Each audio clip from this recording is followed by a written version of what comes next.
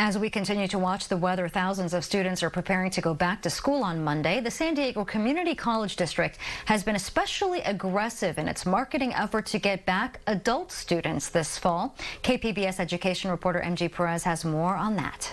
If you're looking for a sign, this might be it. Look closer. It's not a sales pitch for tacos.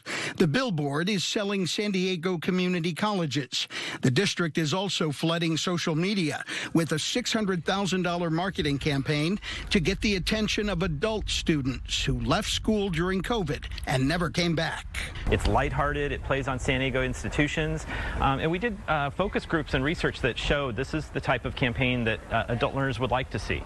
So this messaging is for students 25 to 45 years old. They made up 60% of the loss in enrollment the past 3 years. Okay, let's go. San Diego City College hosted a cruising campaign this afternoon. Lowriders and a free lunch to attract students just out of high school.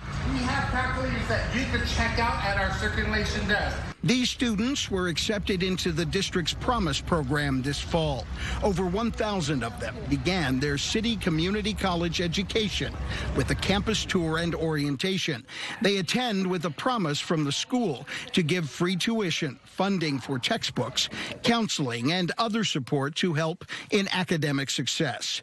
They come from marginalized communities with high hopes and anticipation. I am a second generation going into college, and I know what to expect because my parents explained it to me, but it's still so nerve-wracking because it's a new experience. Well, right now I feel like I have more support around me, so I could probably seek for more help.